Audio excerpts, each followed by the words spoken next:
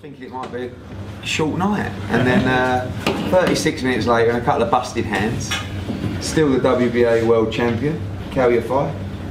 Harsh on himself, I believe a great performance, and learn a lot from that fight.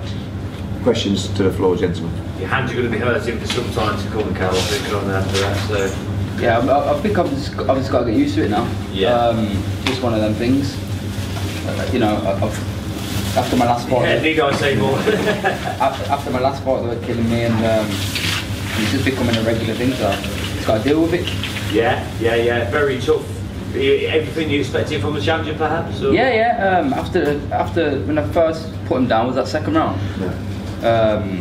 I thought this might not last that long, but yeah, I just took my time. But then he just soaked it all up. And then once my left hand was gone, I just had to get through it really. Just landed what I could. He kept coming and I had to keep him off. He weren't the most strongest fight I've boxed. Never had much power or nothing, but he was just annoying. Yeah. Just in my face.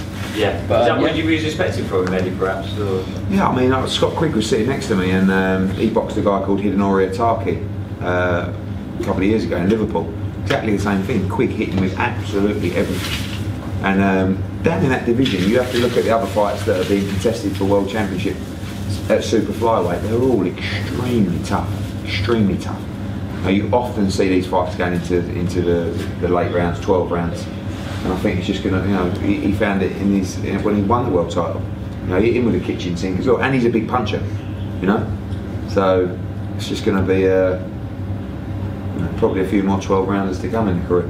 Yeah. Do you feel that's done you the power of good, Kal? Yeah. That sort of contended to your status as it was. Oh yeah, definitely. If I got him out of there in the second round, it would have been a nice touch, and knocking someone out in my homecoming. But I learned a lot from that. Another 12 rounds in the bank against a tough opponent, and I'll learn loads from it.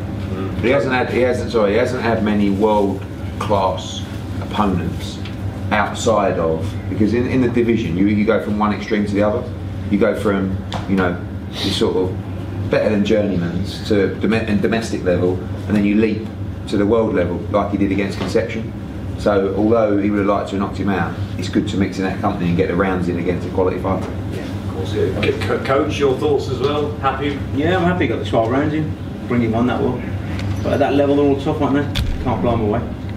So I think it's a plus really, he's got the 12 rounds in. Step him on to the next level. Okay, Eddie, you spoke in the ring after about Gonzalez as well.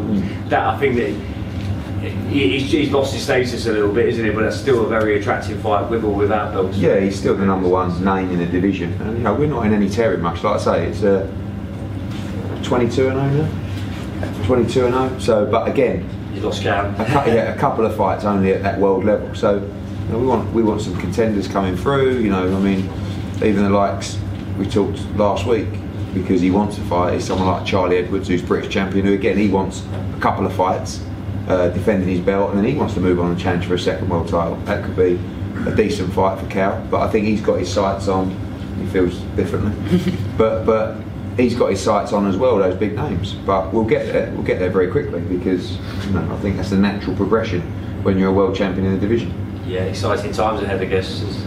Yeah, absolutely. I mean, he's unlucky that he's a super flyweight, but he's lucky that he's a super flyweight, because he could be a super flyweight in the dull division, which is a real tough spot to be, but actually he's a super flyweight in the electric division with some big household names. So the big fights and big paydays are out there, and he'll get them. Kal, has the hands trouble been from the amateur days?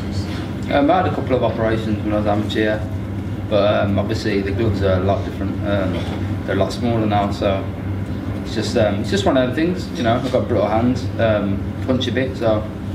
So nothing you can do now to kind of solve it? Have you spoken to anybody about it? Or? Nothing really you can do, so just get on with it. It doesn't stop you from... No, I was just sitting there. I was throwing punches for 12 rounds. I feel like I threw a lot of punches. I don't know, do you reckon? Do you reckon I threw a lot of punches? Yeah, so did it. Yeah, so did it. And you probably landed, well, I don't know the percentage, but a lot. Yeah, so yeah, I just keep throwing, just get on with it now. I'm getting experience under me now. you know, I'm 22 fights in, and I'm just getting that experience where you just get on with it. You just got to keep throwing punches no matter what. Is the Gonzalez fight the one that you definitely want next, or is it anybody who's got a belt? He's the biggest name, so he's the one that you got to chase, really. He's the biggest name, and is he the biggest, the most money? Of course, yeah, and that's a fight that could take place. It's a fight that could take place in the States as well. Yeah, and Kal wouldn't mind fighting in the States. We've already talked to Jerwin Ankarjas' team.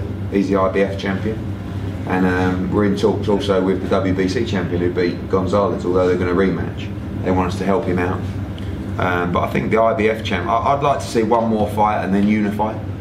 And I believe he can beat some of those champions as well now. I believe he can beat all of them in time. But Gonzalez is the standout now. Kal, do you think Gonzalez is on the slide? Do you think that fight was a bit of an anomaly, or do you think he's coming to the end of that sort of long run? No, I thought he won the last fight. I thought it was a close fight, and I thought he nicked it. But you know, maybe he's not what everyone thinks he is at Superfly. Maybe he's not big enough and strong enough. You know, only time will tell. Gets him with me. Obviously, I'm a big, strong Superfly, so we'll see how he deals with that. He's got a big profile in America, obviously, being on HBO and stuff. Do you wonders as well over there, beating him? Yeah, of course. There. Yeah. I'd travel to America, no problem. Did you box there at all as an amateur? Pardon? Did you box in America? Yeah. 3 times. Did you win them all? Yeah. Even if he didn't, he wouldn't have told you. He's a journalist, isn't he? You do your research. Rob probably knows anyway. Look, here we go. That was the only one. Yeah. That was the only one. I went on a tour with GB, and I boxed 3, and then the return when they come here on the dinner show in London. Eddie, with the fight, the only few rounds before Kal was going to see him off pretty quick. You know, the guy offered a lot of resistance. Do you think that showed his world-class level? Like the mentality, you know, stay calm and just... and very accurate. I mean, he was under pressure. Kal won every round, virtually. And he was under pressure every round. So you have to give the Muranaka a lot of credit. Because I knew he'd be tough, but I didn't think he'd be that tough. Yeah. But I thought Kal's composure was excellent. Got ragged a couple of times, got caught a couple of times. But sometimes against opponents like that, it's the only way you're going to knock them out is trading with them. And he was starting to tire a little bit towards the end of Muranaka, but he was just, in the end, it was just like leave him alone, let him do his thing, you know. And I think Kal realised that after probably 8 or 9 rounds. It's like, oh, maybe just slow down a little bit here and just, you know, this is probably going to go 12. But all part of the learning process. He hasn't really boxed anyone like that before. Conception was a lot trickier than Muranaka. Muranaka was just straight up and down, just relentless pressure. Yeah. Does he plan on making his second defence at the Barclaycard Arena again? Yeah, quite possibly. I mean, you know, you have the option, really, Kal has the option to box in Birmingham and box on the pay-per-view cards as well.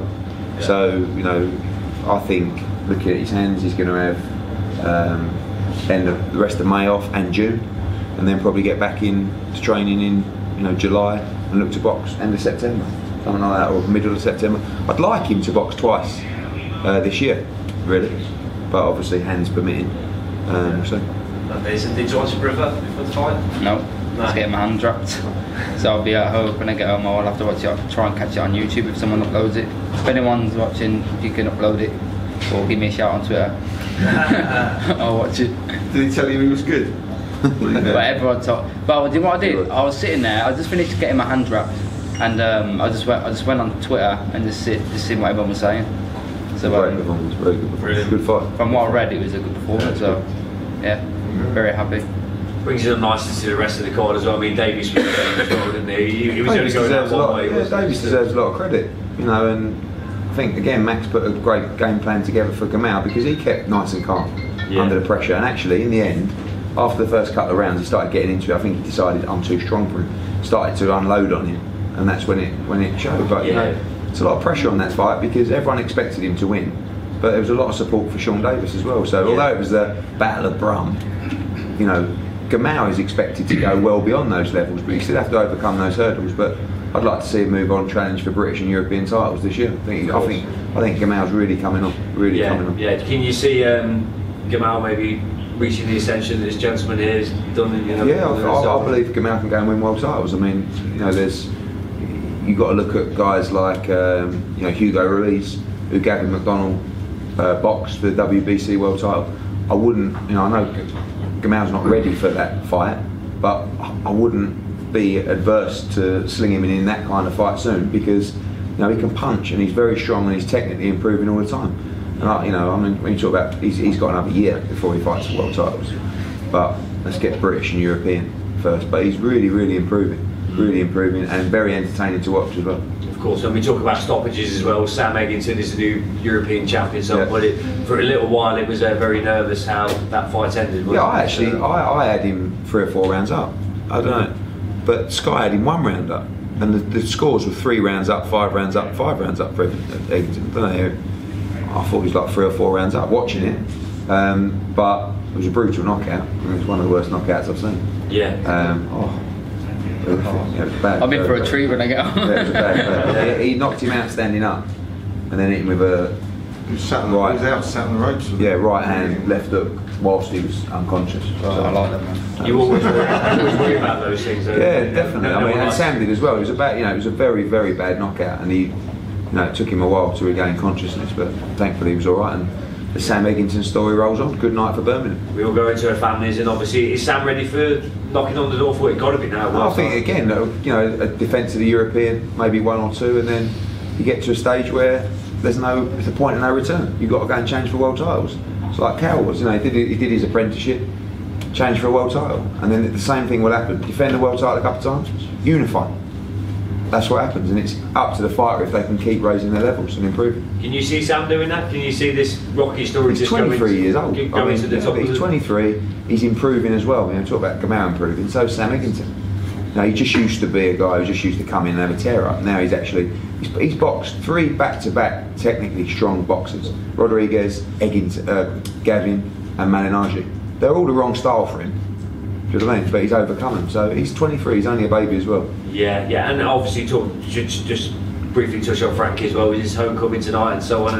Yeah, look, I mean, Frankie's Frankie, isn't he? I mean, yeah, like. We've all fell in love with Garrido though, I think. Yeah, but the thing is with Frankie is how many times do you want to say I'm gonna do this next time, or I'm gonna be 10 stone 4 next time? It's all very well saying, oh, he's got so much talent, he's not fulfilled his ability and this and that, but he's 31 years old. He needs to decide what he wants to do in his life, and it might be too late to take it as seriously as he should have previously when he had the opportunities. But listen, he's a good kid at heart, but he makes mistakes. Yeah. Take himself seriously. He's got ability. If he can't, it'll be the end of the road for him. Can he correct that? With That's only an answer that he can give you. Okay. All right. All right, guys. Thank you very much. Cheers. Thank you. Thank you.